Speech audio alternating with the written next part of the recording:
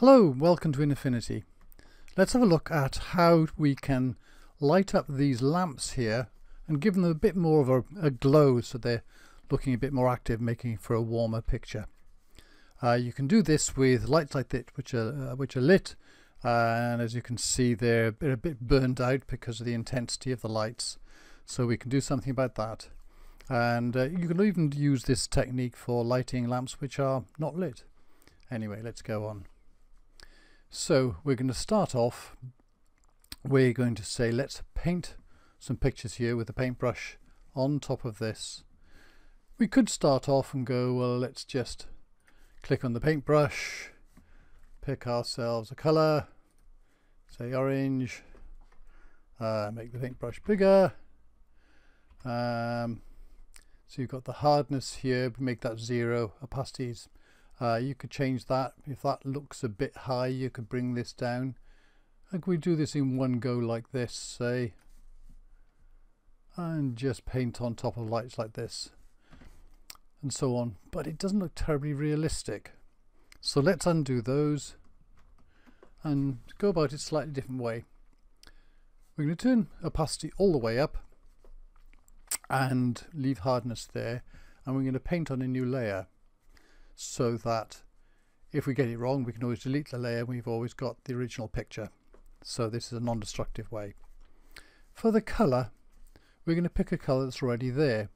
So if we go up here to the colour picker, click on this, and then if we go into the colour area, if I push the left mouse button down, it's down now, and I move the mouse, then we get the magnifying glass up, and there we can say, yeah, that kind of colour looks all right.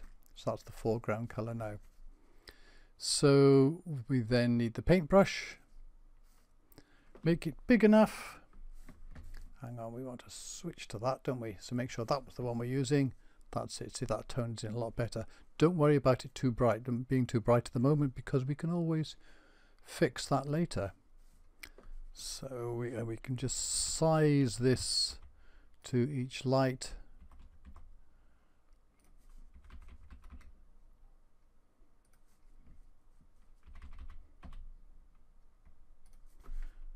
And there we go, but that looks a bit artificial, doesn't it? So one of the things we can do is turn this down now so it looks about okay. So that might be okay. What we can also do is go to the blend modes here. So click on where it says normal and just roll the mouse down, looking at each of these, and see which one works okay. Screen looks quite nice, doesn't it?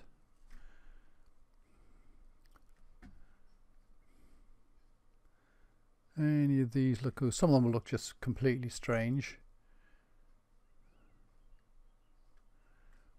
And so where do we go there? So then up these light ones here worked, didn't it? So screen. Let's say we'll click on screen. And that gives this a bit more of a glow around here. And we can play with the opacity as well. Turn this up and down to set the light. See, this is one reason for doing it on another layer, so we can play with this later. So there we go.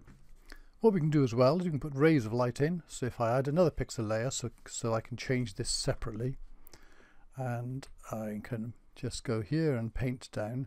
One of the reasons for doing it 100% opacity here is that it's not going to get darker or lighter. The whole thing's going to keep the same brightness. So I can just add streaks of light.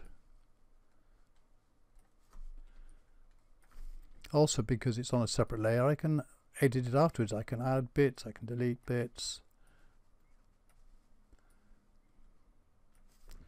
So again, that looks rather gaudy. Let's change that to screen and then turn this down until it looks about right.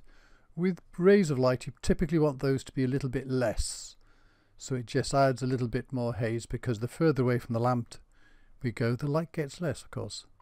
So there we go. We could even do a little bit of painting elsewhere to brighten up other things and so on. But there we have it. We've gone from this to this. It looks a lot nicer, doesn't it? Okay, well, thank you very much for watching.